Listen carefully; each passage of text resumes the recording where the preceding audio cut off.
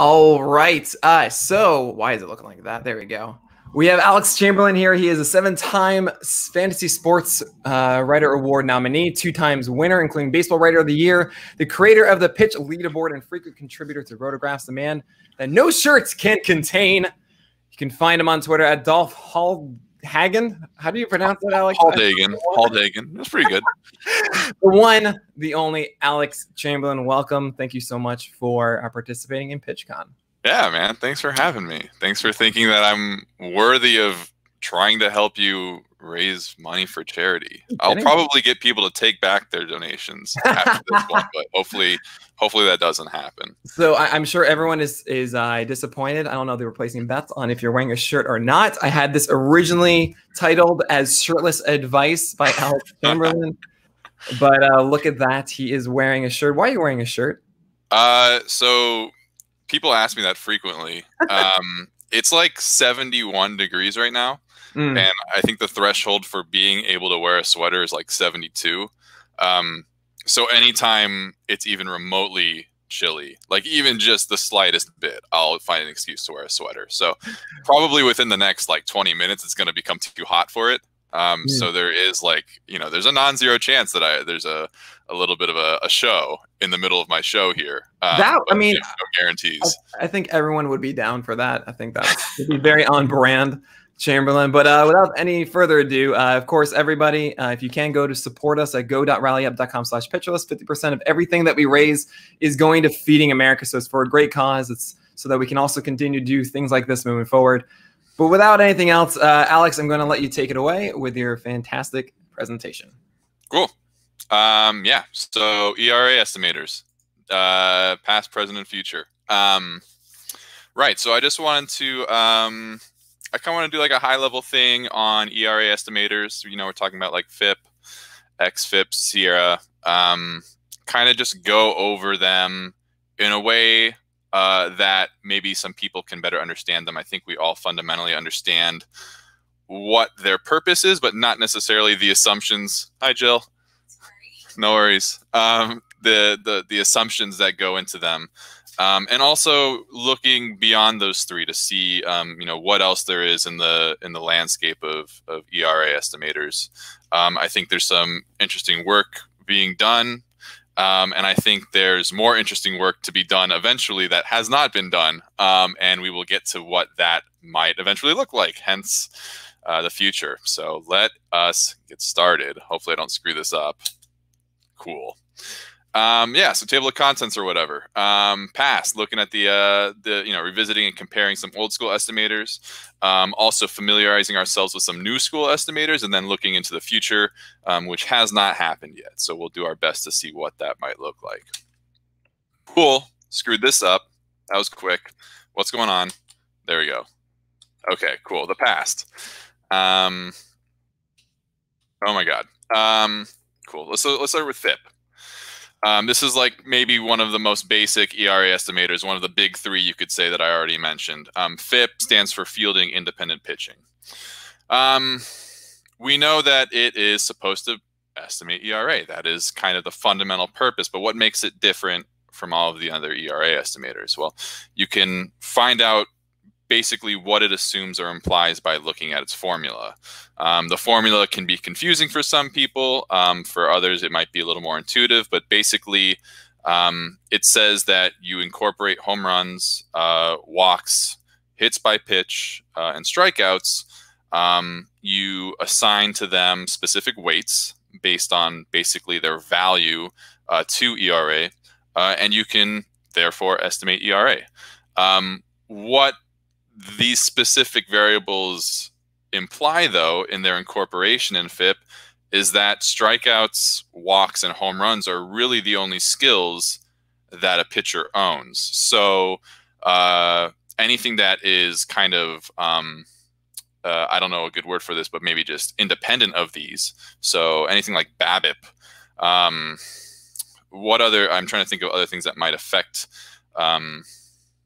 like any kind of like hard hit rate, any other kind of like peripheral metric that might influence a pitcher's performance.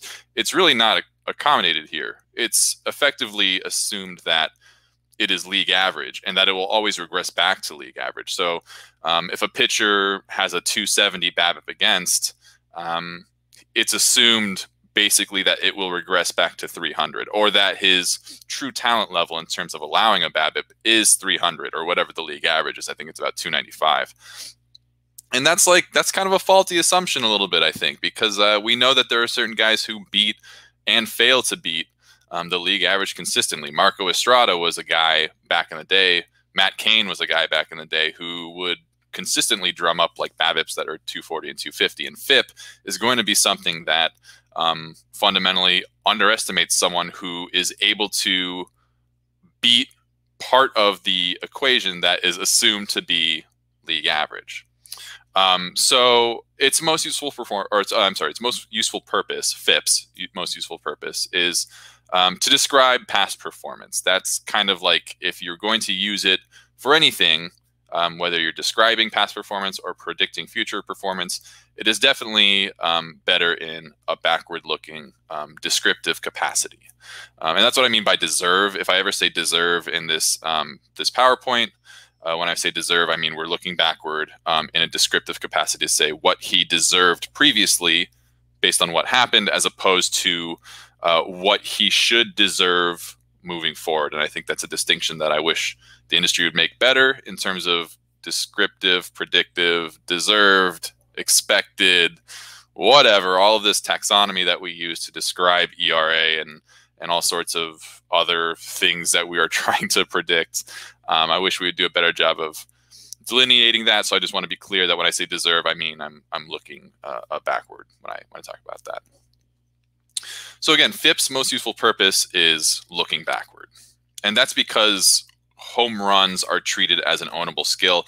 And there's proof to an extent that that home runs are not really an ownable skill. And that is kind of what XFIP, expected FIP, kind of stipulates, is that strikeouts and walks are legit, but home run rate is not really something that we can predict from year to year. And if you try to correlate home runs to fly balls, and that's home run, I'm sorry, home run, whoa, have I said this out loud? Home run to fly ball rate? Anyway, the ratio of home runs to fly balls, that's a pretty common metric that we all use.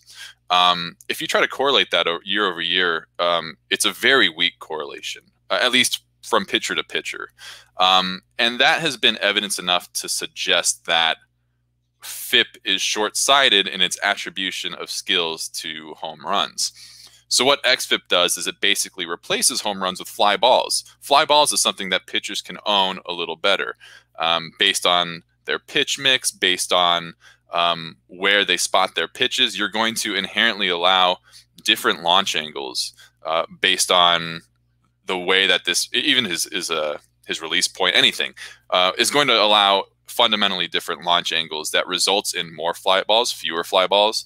And kind of using that assumption, because home run to fly ball rate is so volatile, you can just use the league average home run fly ball rate, kind of just assume that that is the part that regresses back to the league average, and the fly balls are the ownable skill. With that in mind, XFIP's most useful purpose actually becomes predicting future performance. If we're going to compare FIP to XFIP, you actually want to use XFIP if you're trying to use it in some predictive manner, which we usually are.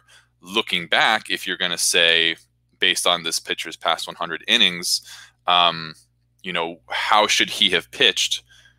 XFIP is not superior to FIP in that capacity. If you want to say what a guy should have done in the past 100 innings, you should probably rely on FIP. We do kind of conflate these these notions because we need to look at past performance to predict future performance. So we are inclined to say, well, based on these past 100 innings, maybe he will perform this way in the next 100 innings. So there really isn't necessarily a right or wrong way to do this, but just for everyone's kind of familiarization with these metrics, XFIP is not going to correlate as well with ERA in a backward sense. But if you're trying to look forward, you know, maybe in the next 100 innings, or maybe in the next year of that person's performance, you're going to want to use XFIP instead. Again, XFIP, like FIP, is going to assume that BABIP and other certain peripherals are not. I'm sorry, they are luck based. BABIP is luck based, and I think we'll get to this in a little bit and discuss why maybe that's another faulty assumption. And the last of the big three is Sierra. Skill Interactive ERA. I think this was made by Matt Swartz. He's with MLB Trade Rumors. He's the one who basically predicts arbitration salaries like spot on. The formula is extremely complicated, but it is basically the same as XFIP, except it relies on interactions and nonlinear terms, as I mentioned here. And what that really means, to get away from the jargon, is that these same elements of pitching performance do not necessarily exist in a vacuum. A guy who strikes out a bunch of hitters and walks a bunch of hitters might have fundamentally the same Sierra, or I'm sorry, the same like XFIP or ERA as someone who walks and strikes out a small number of hitters. And that's just the way that the weights for each of those variables are assigned to them. You can have someone with the same ERA estimator, but totally different skill sets. And what Sierra says is those different skill sets have a more complex relationship than something like FIP or XFIP is leading on. So it creates interactions. So it says, well, you have strikeouts and walks, but what about the coexistence of both of those at their specific magnitudes? So like a 30% strikeout rate, and a 5% walk rate. You take both of those separately, but then you also combine them, essentially. You interact them, and that has its own weight assigned to it. And that creates some nonlinear effects, basically, in Sierra that help capture, I would say that it helps better capture the pitcher's skill set in a more theoretical sense. And the reason why the formula is so extremely complicated is that there's interactions with basically every variable in there. Strikeouts, there's a strikeout rate squared, strikeouts and walks combined, walks squared, you have fly balls and ground balls, and there's so much stuff involved. And again, its most useful purpose is predicting future performance. But the biggest takeaway from Sierra is that all the complexity that Sierra adds to XFIP doesn't really change our understanding of pitching skill. It does, I think it captures certain nuances in certain players' skill sets, but by and large, for the average pitcher, Sierra doesn't actually really improve on XFIP. And that's not necessarily a bad thing. Like, that's not an indictment of Sierra. I think as someone who does this kind of stuff in his day job, I would say that Sierra's kind of theoretical basis is the most sound if we were trying to get to a place where we could predict future performance with one metric. But with that said, the fact that all this complexity doesn't really add that much value is really a testament to FIP and to XFIP for using such a simple foundation and really creating so much value from the very start.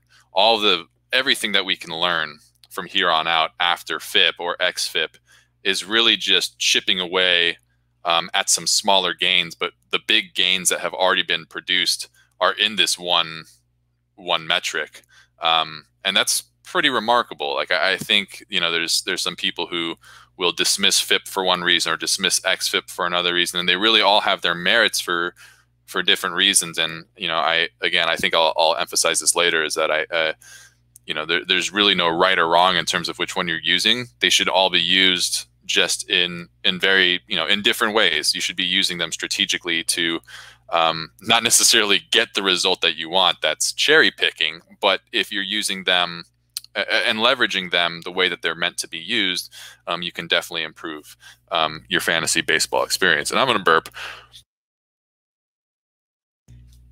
Okay, so excuse me. There were a couple of other ERA estimators as I was trying to pull things together here. There's a couple that are hidden on Fangraphs. There's True ERA. I don't know actually what Quera I don't know what that is. I mean, it's the K and the W stands for strikeouts and walks. So I called it strikeout walk ERA. I don't know if it has like a fancy, a fancy thing, a fancy lingo to it. And they're both okay. I would not recommend any of them over FIP or XFIP. I think they're again, there's just fundamentally different assumptions that are pretty interesting. Strikeout walk ERA has probably the simplest formula of all of them, and it really only looks at strikeouts and walks. And again, while that's a great foundation, there's a lot more involved to pitcher performance that is ownable. Again, I'm going to come back to the kind of the idea of owning skills, and I think we're gonna show that like home runs, or at least home run rates, that's an ownable skill. BABIP, ownable skill. Eventually we're going to get to weighted on base average on contact, an ownable skill to some extent. And so for the sake of comprehensiveness, I just kind of want to do a roundup and show the correlations of each of these metrics with ERA. Same year ERA. And with same year ERA, on a scale from 0 to 1, so 0 being no relationship at all, 1 being a perfect match, FIP has the strongest relationship with same year ERA. True ERA is second, and that's because true ERA is, I think this was developed in like 2010, so it's probably like just as old as FIP. Really didn't have the same kind of granularity as data as we do now, and so that's why its relationships with ERA are pretty similar to that of FIP. You can see that with both the same year and the next year ERA, and you can also see that XFIP and Sierra are weaker in terms of same year ERA, but stronger ever so slightly with next year ERA. And really, I mean, looking at this, it's not pretty in terms of predicting ERA. I mean, it's really a crapshoot. Predicting ERA is a crapshoot. If we're trying to do it, it is very, very difficult, which almost makes me feel like we shouldn't do it at all. But that is a defeatist attitude, so I will not say that, because I do want to figure out how to better predict ERA. And I think we have some tools at our disposal and some kind of information that is coming to light more recently that helps us get to that point where we can maybe get our R squared, our relationship with ERA or next year ERA above 0.2, which means that we'd explain roughly 20% of the variation in ERA, which is not very much, but it's better than nothing. Okay, come on. And that brings me to the present. And so I'm excited to share my ERA estimator, which is called Deserved ERA. And I actually haven't published this yet. I didn't publish it because StatCast released something called Expected ERA or xERA, and that's going to be on the next slide. It's actually not the same, which is good, because I thought it was, and I was like, all right, I just wasted a whole bunch of time doing this thing, and then they just went and did it, and they're like way bigger than me. So, but Deserved ERA, I wanted to kind of get to an ERA estimator that truly embodied one aspect of ERA estimation or the other. And when I say aspect, I mean there's basically a spectrum of descriptive to predictive, and we've kind of seen that. We have FIP closer to descriptive. We have XFIP closer to predictive. They're both, in a sense, like trying to have one hand in each jar, and I was like, screw it, let's get our hand fully in one jar. Let's get it into the descriptive jar. And I wanted to do that just using weighted on base average on contact, which is the average contact quality, average contact quality allowed by a pitcher. And that goes beyond just home runs. Like FIP uses home runs and says that's an ownable skill, but nothing else about contact quality is. And I don't think that's necessarily true. And I think, again, we're going to show some evidence that that's not true. So I wanted to use Wobacon, weighted on base average on contact, to show that it could describe ERA better than any other expert. Yeah, I'm seeing all these comments. You guys are killing me. I'm rattled now. How Wobacon can better describe ERA better than any other metric that exists right now. And so the formula is here. You can take a screenshot of it. I can provide it to Nick to disseminate this presentation afterward. I'll eventually publish something about this just so there's some documentation of it at Fangraphs. But basically, you're just using strikeout rates, walk rates, hit by pitch rate, and then instead of home runs, you're using weighted on base average on contact. And so you have to do a little bit of calculation on your own if you're going to manually calculate these the way that other people do. You need to know the strikeout rate, the walk rate. You're going to have to manually calculate the hit by pitch rate. And then when you take the WOBACON, the weighted on base average on contact, instead of using that in its raw form, you're going to take it, let's say it's 350 as I've shown here, and then you're going to multiply it by the percentage of plate appearances plate appearances that end in a ball in play. So in this instance, you're saying, well, minus 36% of plate appearances that end in strikeouts and walks. That leaves us with 64% of plate appearances that result in this 350 WOBACON. You plug all those in. Basically, I've described an elite pitcher here, and you can see that his deserved ERA would have been a 2.82 if he had a 30% strikeout rate, 6% walks and hits by pitch, and then a better than average WOBACON. He would be a better than 3 ERA. And moving on to the next slide, again, most useful purpose is describing past performance. And if we look at same year ERA, we've really just kind of blown the door wide open in terms of describing same year ERA. FIP did a good job. XFIP and Sierra did an okay job. Deserved ERA does the best job, for better or for worse. And for worse because, it's important to emphasize that it's actually now least useful for predicting future ERA. In terms of predicting next year ERA, it's actually worse than regular ERA. So it's cool. It's like a thing that I did that shows that, if we are trying to figure out what someone had deserved previously, deserved ERA using weighted on-base average on contact is probably the best metric for this. But you can also see that there's basically an inverse relationship between trying to make a metric descriptive and predictive. And again, that was kind of that spectrum I'm talking about. As you veer more towards descriptiveness, you're going to lose your predictiveness and vice versa. Alas, there's a trade-off between those two. And so, from a backward-looking standpoint, if we're trying to determine what should have happened, like I said, WOBACON adds far more value than simply home runs. And also, contact quality is a spectrum. WOBACON is an average measure of contact quality, but that does not necessarily mean that two guys with a 350 WOBACON are allowing the same kind of distribution of contact. Some guys might give up a lot of weak liners, I don't know, and the other guy might give up a lot of ground balls and a lot of home runs. I mean, again, this is an average, and it doesn't really totally capture the total picture of a pitcher's performance. But it is, it's better than nothing. But what it really gets to in terms of this tug of war between descriptive and predictive is that, and to paraphrase Tom Tango, Tango Tiger, he wrote the book. He's the StatCast guru at this point. The tug of war between descriptive and predictive is basically a battle of attributing value to the play or to the player.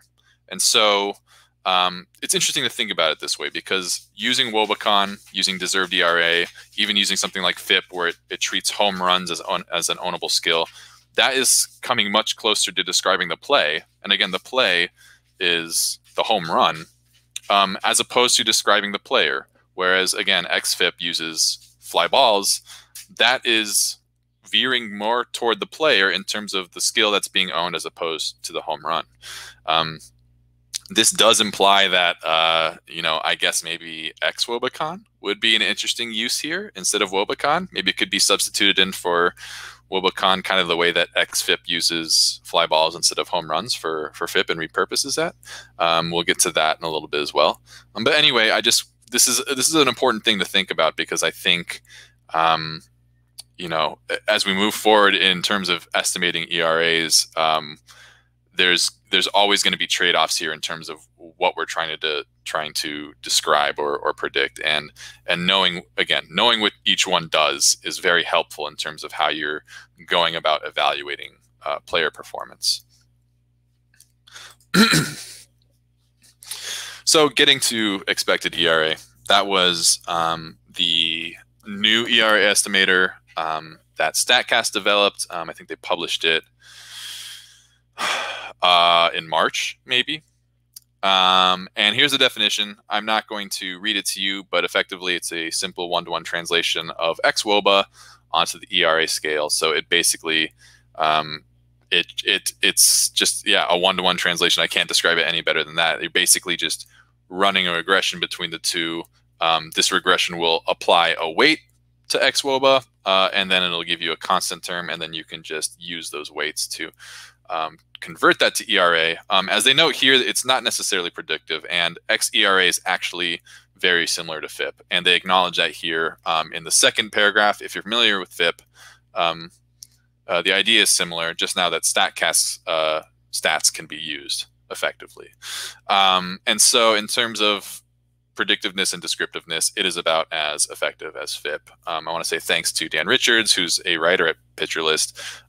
He actually dove into xERA in March, trying to see kind of what its merits were relative to everything else. And then lastly, getting to maybe probably the closest we're getting to becoming more predictive is Connor Kirkon's predictive classified run average, PCRA. It started as XRA. He changed the name to CRA. And then it originally started as a descriptive metric. And I think that descriptive metric was probably really similar to my deserved ERA. I think it had incorporated weighted on-base average to some extent, or WOBA-CON, I should say, and made the most descriptive ERA estimator to date. I recall that being the case. When they changed websites at 6-man rotation, they lost a lot of posts, unfortunately. So I can't actually read that first post where he unveiled descriptive CRA, but it doesn't really matter because PCRA is better. What it assumes is basically it takes XFIP one step further. XFIP, say hi, Loons.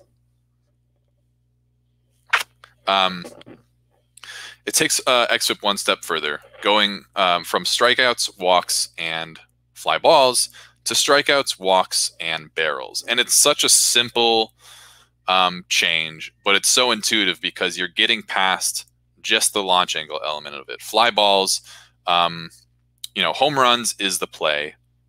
Fly balls is the skill owned by the player, but a fly ball is really only the launch angle element of this. A barrel is the combination of the launch angle and the exit velocity. So we're just adding an additional variable here, but without adding an additional variable. There's still only 3, but we're incorporating more elements of kind of the player performance. And it is part of the play. The barrel is the play, but it is an ownable skill by the player. And Connor justified using barrels because, again, they capture the essence of xWOBA or WOBA-CON, but they become reliable more quickly. So, the idea that you could use xWOBA-CON in an ERA estimator is totally valid. But if barrels are going to basically capture the same thing, if barrels are highly correlated with xWOBA, but they become reliable more quickly, that makes it way better for using it in an ERA estimator.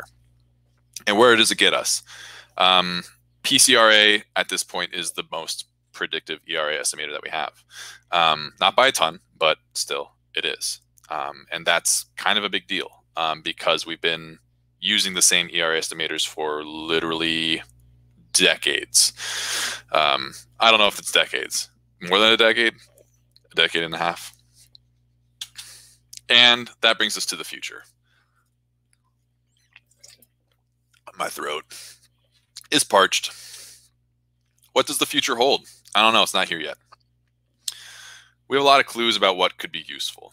From PCRA, that is just one small, but at the same time, huge hint. It's so simple, but so intuitive and provides a lot of insight as to where we should all be headed with this stuff.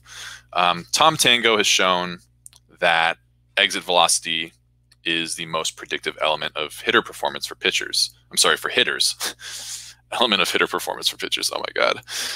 It is the most predictive element of hitter performance. So what does that mean for pitchers? There's got to be some element of truth to that for pitchers. And it's been shown time and time again that pitcher performance is a lot harder to nail down than hitter performance. It stabilizes less quickly. It makes, again, that's why ERA is so difficult to project, because the peripherals are hard enough to nail down, and then having to determine outcomes based on these peripherals just becomes even more of a crapshoot. But we do know some things that can give us insight that aren't necessarily discardable. We know that different pitch types allow fundamentally different qualities of contact on average. We know that similar pitches within a pitch type have fundamentally different effectiveness at varying velocities.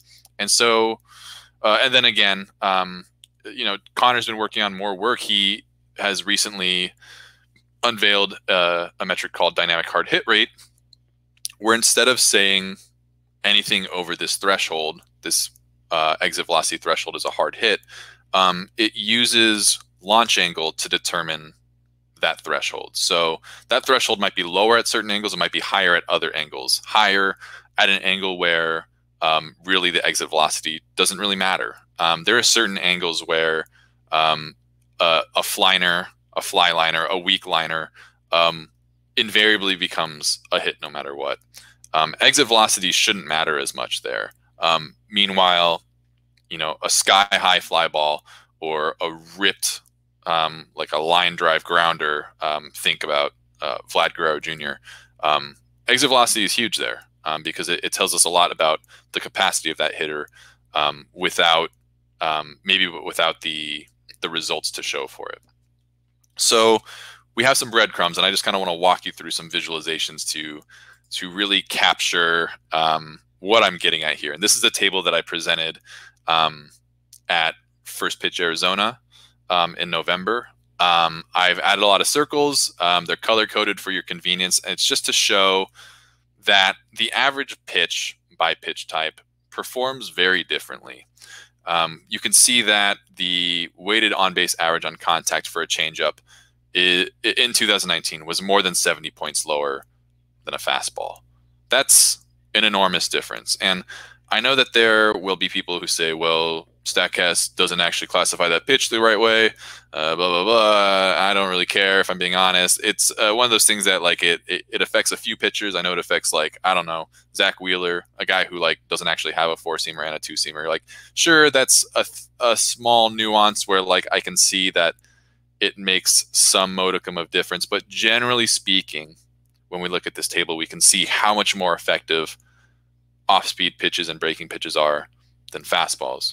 The average four-seam fastball, and we're talking about the average pitcher, allows an exit velocity that's nearly 5 miles per hour higher than the average changeup. Fastballs are huge launch angle pitches. They allow tons of barrels. They allow very little weak contact. They allow tons of pop-ups, which is great. But overall, when they don't get whiffs and they allow tons of hard contact, that hard contact manifests itself in a higher ERA. That is effectively what I'm trying to show with deserved ERA, is that throwing a pitch like a bad fastball way too often will result in bad outcomes. And this is intuitive. We know this just fundamentally, just as baseball fans, as people who have watched enough baseball. Just even me explaining this to you, you're like, no shit, this is, excuse me, bleep it live. No duh, this is real. But sometimes we need the numbers just to really understand how important these differences can be. And so there's a lot of green circles here. Nick's going to be very upset at how many green circles there are for splitters. I will say that splitters are a little harder to nail down just because there just aren't enough of them thrown. And the guys who throw them overall don't have good results. So there's an interesting catch-22 there. But change-ups, I think I might be jumping a little too far ahead into my presentation here, but it would be really good to have an elite fastball, but I think it's also pretty dope to try to develop a really good changeup or a really good slider. Definitely a really good changeup. And I know that all of these things interact with one another, and we'll get to that in a second too. I know we can he and ha over how pitchers' arsenals play up or play down certain pitches, but it's not really important to me at this moment. So I wanted to just look into this a little more closely. This is what we call a cumulative distribution. You're like, why the hell is he showing me this? This is nonsense. This is of exit velocity. And what this is showing is basically, you can see at any percentage on the left side, if you trace it over, it tells you basically at this specific percentage is this velocity threshold. So everything above that is a higher velocity and everything below it is a lower velocity. No duh, as one would say, who doesn't cuss. So I want to zoom in on the 50% mark. That's the median. And these are all the different lines in this chart. We're just focused right here on all these lines that are kind of pushed together. What you really want to see from a pitch is its line pushed as far left as possible. You want as much space underneath the curve as possible, or conversely, as little space above the curve as possible. And so you can see I've drawn little red dashed lines from each of these colored lines showing at 50%, so at the median, what the median exit velocity for each of these pitches are. At the median for changeups, the median changeup velocity, exit velocity, excuse me, is less than 86 miles per hour. The median exit velocity for a four-seam fastball is more than 91 miles per hour. And so what that's saying is more than 50% of batted balls from or off of four-seam fastballs are above 91 miles per hour, whereas only or 50% of batted balls against changeups are above 86 miles per hour. That's a huge difference. That's a huge difference. That's saying that half of the balls that changeups allow are below 86 miles per hour. And this actually might be better to communicate from a different perspective. Let's jump to using exit velocity instead. If we use the cumulative distribution and look at the 95 mile per hour threshold, so I'm going to go to 95 miles per hour. I'm going to trace that straight up and find where that intersects with each of these lines. You can see that only 62% of four-seam fastballs allow balls in play that are softer than 95 miles per hour. Whereas if you trace it all the way to the top for changeups, basically 73% of balls in play against changeups are softer than 95 miles per hour. That's a 10 to 11 percentage point difference between these two pitches. And we're talking about basically, if we're going hard hit rate, if we're talking about hard hit rate as the threshold of 95 miles per hour, the hard hit rate for the average four-seam fastball compared to the changeup is 10 or 11 percentage points higher.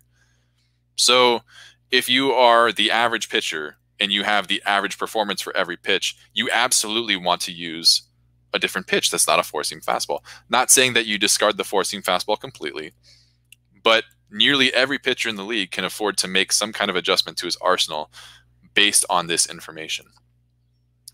And what I'm trying to get at here is that, there are some blind spots to these ERA estimators. We're talking about strikeouts and walks as skills. We're talking about maybe home runs as skills, or maybe fly balls as skills. And everything else is not a skill. Everything else is luck. BABIP is a luck. But we can see from this previous table that the average changeup allows a 270 BABIP. And the average two-seam fastball allows a 316 BABIP. So again, not every pitcher is average, especially the elite pitchers are not going to be average. The very worst pitchers are going to be worse than average. But on average, these pitches do not necessarily perform to the league average. We should maybe be developing pitch-specific thresholds when we're talking about ERA estimators in the future. Fast forwarding back to home runs, home run to fly ball rate by velocity. So I just put this together real quick. I wanted to show what home run to fly ball rates look like at different velocities for different pitches. And you can see that generally speaking, better velocity leads to better outcomes, at least in terms of home runs. There's an interesting relationship here with curves and sliders. Really slow sliders look really good. I don't know what the deal with that is. And also really slow curves are really bad. And maybe that's just a movement thing. Maybe that's just like a horizontal versus vertical movement thing. Easier to track, harder to track. I really don't know. It could just be noise. But you can also see why there's a premium placed on on velocity. You can see that these three lines at the top right, the blue line, the orange line, the gray line, those are sinkers. They are four-seam fastballs. They're two-seam fastballs. They all improve in terms of suppressing home runs as velocity increases, generally speaking. Do you want to throw sinkers? I don't know. They allow tons of home runs despite being ground ball pitches. That's a really interesting outcome. I understand that there's a launch angle element there and you're trying to allow ground balls, but sinkers allow a ton of home runs, which is kind of, it's a weird paradox. It's another one of those catch-22s. But more so, more than home runs, I want to look at deserved ERA by velocity. And so, again, deserved ERA is my metric, and it is accepting strikeouts, walks, and contact quality as skills. And so, using an ERA estimator for a pitch is very flawed. I don't actually recommend anyone doing this necessarily. And that's because, pitch sequencing is a huge deal. A lot of four-seam fastballs thrown in 0-0 counts. That improves ultimately like the quality of fastballs simply because they're getting lots of strikes in counts where there are not swings. Breaking balls and off-speed pitches are going to be thrown more in two-strike counts unless you have an elite fastball, like unless you're a Jacob deGrom or a Justin Verlander or a Garrett Cole, someone like that who can blow by a fastball on a two-strike count and feel really confident about it. Otherwise, everyone's throwing, breaking stuff or off-speed stuff in two-strike counts. So using this kind of metric is not the best kind of like way to capture this idea, but it certainly serves as a really effective proxy. And you can see that basically at every velocity, pretty much every pitch is improving in terms of striking out more guys, possibly allowing fewer walks. Cannot necessarily attest to that because command is a huge element here that's not being captured very well in ERA estimators. Again, something we'll get to in a little bit. And contact quality. Contact quality is huge for fastballs because they allow terrible contact quality. So the better a fastball can be, the higher velocity of fastball is, generally speaking, the better batted ball outcomes it'll allow, at least for the pitcher. Incidentally, you basically have to have an elite four-seamer or an elite sinker or an elite two-seamer in terms of velocity to even have like a break-even or a league average outcome on those pitches. Again, on average, the elite pitchers will beat this, but if you're talking about the average pitcher, he has to have a 99 mile per hour fastball for his fastball to be basically EV plus, which is kind of a term that we use to say that it has a positive expected value. Whereas all of the breaking balls and off-speed pitches have their entire line, the entire line at every single velocity bucket is below the league average. And so again, there are interactions here. Look, I get it. I get it. The various pitches in a pitcher's arsenal play off one another, but nearly all pitches can improve from a change in arsenal because off-speed pitches and breaking pitches are so superior to fastballs. And again, re-emphasizing, fastballs affect the effectiveness of the off-speed and breaking pitches and vice versa. But again, there are definitely gains that can be made for basically every pitcher in the league. But anyway, let's get back to the point. If exit velocity is the most predictive element of hitter contact quality, there stands to reason that the same can be said of pitchers too, who allow consistent hard or soft contact. These patterns exist on both sides of the ball. They can't exist for hitters and not pitchers. And this is my favorite graph, and this is just me throwing shade. I love throwing shade. This is me comparing the cumulative distribution of exit velocities between Kyle Hendricks, who's the blue line, and Shane Bieber, who's the orange line. Kyle Hendricks will allow, let me see, at his median exit velocity allowed is like 88. Shane Bieber's is 93. So basically, like half of Kyle Hendricks's balls in play, excuse me, are below 88 miles per hour. Basically, half of the balls in play against Shane Bieber are hard hits, like almost classifiably by StatCast definition of a hard hit. Almost half the balls in play against Shane Bieber are a hard hit. That's really bad. That's really insane. And I want to go to this next one because I'm just throwing more shade. I actually plotted all 10 of the top 10 starting pitchers by NFBC ADP in terms of their exit velocity the last 2 years. Guess which one the orange line is? It's Shane Bieber. The yellow line on top, you can actually maybe see that one barely. That's actually Jacob deGrom, which if you had to ask me if I had to pick between Garrett Cole and Jacob deGrom, I think you can't really go wrong with either one. But if I'm going to err, like if I have to split hairs, if I absolutely have to split hairs, Jacob deGrom is better at limiting hard contact than Garrett Cole is. Garrett Cole has a whiff-tastic fastball, but Jacob deGrom gets whiffs and also limits hard contact in a very spectacular way. So this is just kind of like a visualization of why I would make these decisions in the first round.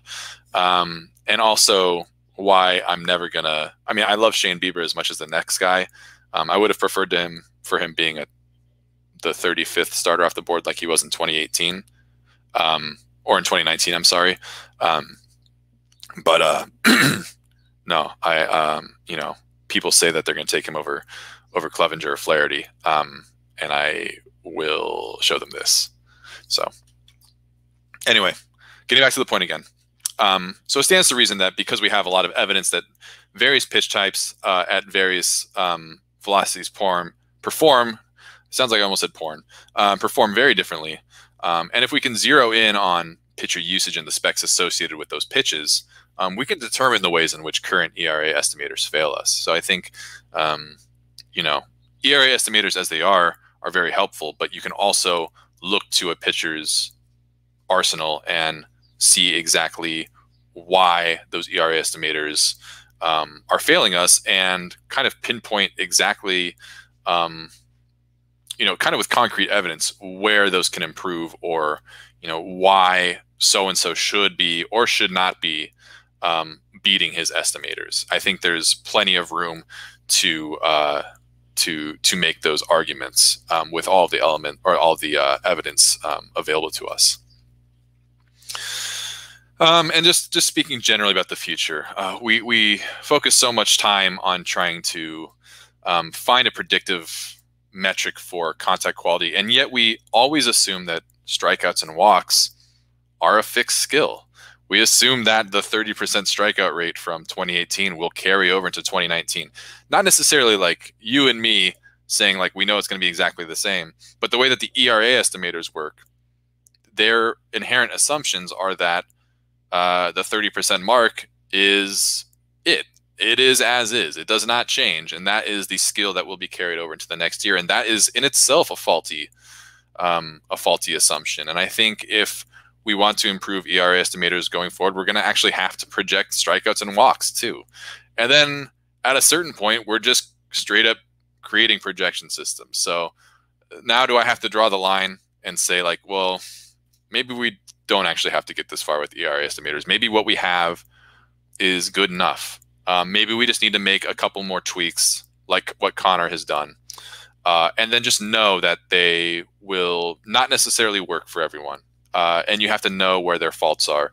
And you can use the data available to us to identify those faults and know why certain guys are going to be better or worse. You know, maybe that's just where we end up. Maybe we can't all just create projections. But, you know, I think it would be interesting to see an ERA estimator that instead of using strikeouts and walks uses more peripherals like swinging strike rate, uses things like whiffs per swing or really like edge rate or edge percentage, some kind of command-based element, something that gets away from the outcome, which is the play. We're talking about the play versus the player, and really the strikeouts and walks are the play.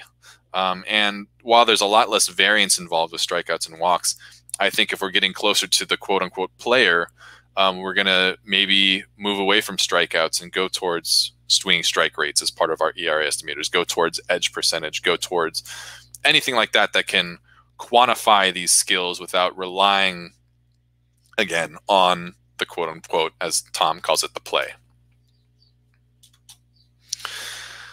But ultimately, I think the next step forward among all these other things that I mentioned is maybe blending the, blending elements of the existing ones. And I think I've implied this, but I think really, we want to focus on weak contact as an ownable trait, but those results are hard to predict. We want to focus on hard contact as an ownable trait in a bad way, with results that are easier to predict. I think that we shouldn't be treating all balls in play the same way within an ERA estimator. I think that there's room to distinguish between those and create more robust results.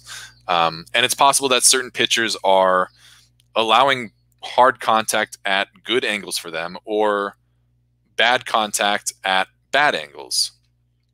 And what I mean by that is, like, again, I mentioned that there are certain angles where like almost every line drive becomes a hit, no matter the exit velocity. So you can allow a 70-mile-per-hour line drive and it'll still become a hit, whereas you can allow a 100-mile-per-hour ground ball and it might be an out. And there are certain pitchers who can probably repeat that pattern and beat, quote unquote, beat these ERA estimators because they're so good at consistently doing that. I think there's probably room to figure out, or to try to identify these pitchers and help build ERA estimators to better capture their skill sets. So really, I think when I'm talking about the play-to-player kind of spectrum, maybe ultimately we're not talking about the players, but we're talking about their pitches, and the pitches being the linchpins to these future ERA estimators. So now that I've nearly lost my voice, I really appreciate everyone for joining in today. Thanks for tolerating my stumbling around. I hope you've learned something. If you haven't learned something, I hope you've, I don't know, laughed at my expense or something, gotten some value out of it. My raffle prize is a custom pitch leaderboard. Again, Nick mentioned that I'm the pitch leaderboard guy. I can make you a custom one. I can make some other custom Tableau dashboards. So this is a very nuanced prize. If that's something that you're interested in, go ahead and throw your hat in the ring. But above all, please continue to donate. We're very appreciative of everyone's generosity, and again, thanks to Nick and PitcherList for having me as part of the panel. Nick, are you here? Oh yeah, Alex, that was fantastic, man. Thanks. I had no idea you're going to debut a new ERA in front of us here. Oh my God. I didn't either. Before 3 days ago. Oh, that was awesome. I actually have one specific question. One thing that really struck me with this. It was the chart. Essentially, you're showing that all secondary pitches are just better than fastballs, right? Mm-hmm.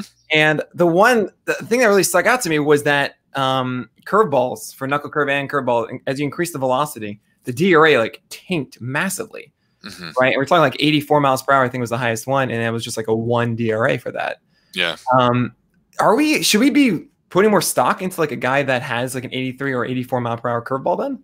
Yeah, I think so. Like the power curve, or like the right. hammer curve, or the power slider. Like when Thor used to throw that like 92 mile per hour slider, like that thing was just pure filth, and it probably played up his fastball too, which was already pretty filthy, So I think like, you can't just go out and tell a guy like, yeah, you go develop a power curve. Like that's definitely like only a certain guy can do that. But I think. Right.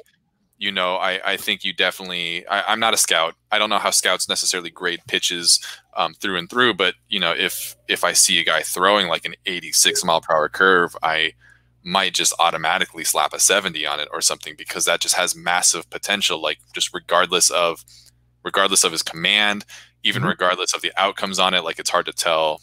In the minors, you don't really have that granular of data. But if you see an 85, 86 mile per hour curve, if you see a 92 mile per hour slider, that has the potential to be truly elite.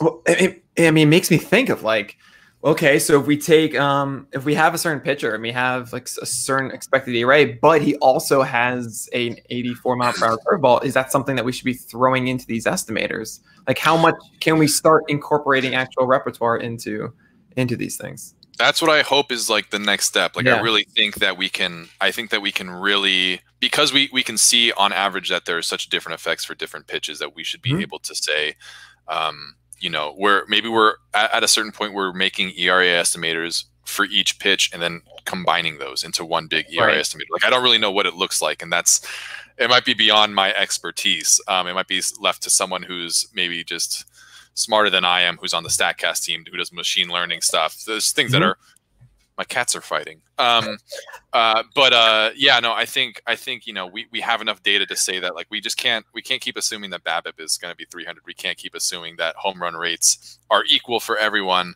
or regress back to the league average. Like, there are definitely nuances in every pitcher's arsenal based on his velocity, based on the pitches that he's choosing to use, based on where he's spotting those pitches. Like, we can definitely enhance these ERA estimators to account for these nuances. Right. Yeah, maybe PitchCon 2021 will have something for that. Buster Cat has a pretty good question. He asks, if I can get up to it again. Here we go. Alex, have you addressed the inherent lower EV off the bat from off-speed pitches? It was brought up a little bit earlier. Have I addressed them? I don't know. I mean, I think that I don't know what the question is necessarily, but yeah, I think just intuitively, like, it's probably easier to hit a straight pitch than a curvy pitch. You know, so even a bad bender is better than a good fastball typically. And again, there's going to be relationships between all the pitches in a pitcher's arsenal. His fastball will play up his curve might play up his fastball, but just generally speaking, like, you know, I think it's going to be harder to square up something that's moving, and it's going to be even harder to square up something that's moving fast at the same time. So it just stands to reason that we are trying harder to incorporate these values into these ERA estimators, or at the very least, if we're not going to change anything, to go into these and say, like, this is very clearly where this ERA estimator is failing us, because this guy has a power curve that will absolutely limit hard contact, and it should keep his BABIP down. And we kind of already do that in our analysis, but it'd be nice to have an ERA estimator that does that for us. Yeah, that's like the major disconnect that we have right now. Is that we have the ERA, but then we talk about the nuance of it. It's like, wait, can't we figure out some sort of middle ground there? We have maybe one more question. Eric the Orange wants to know, Alex, what's your favorite Every Time I Die album? It's probably Hot Damn. That's an oldie but goodie, but I really New Junk Aesthetic was really good. Low Teens was really good. Those are probably my three favorite, but Hot Damn is too good to pass up. That one's a banger through and through. Nice. For all the Every Time I Die fans out there. Wait, Alex, thank you so much for doing this. It was fantastic. Two-time Fantasy Sports Writer Award winner, Alex Chamberlain, and really thank you so much for joining us for PitchCon. Thank you, pal. Keep me posted on things, but good luck with everything today. You guys are doing a great job, and it's incredible that you're already at like $2,500 or whatever through. It blows my mind. 3 hours. It's absolutely crazy. So through 3 days, hopefully we'll reach 1 million. I know that you said that if you don't reach 1 million, you're going to shave your head again. Hey, I remember you making that promise. But if you don't make it to 1 million, it's okay. I'm not going to be upset. If we make it to 1 million, I guarantee we'll have that pitch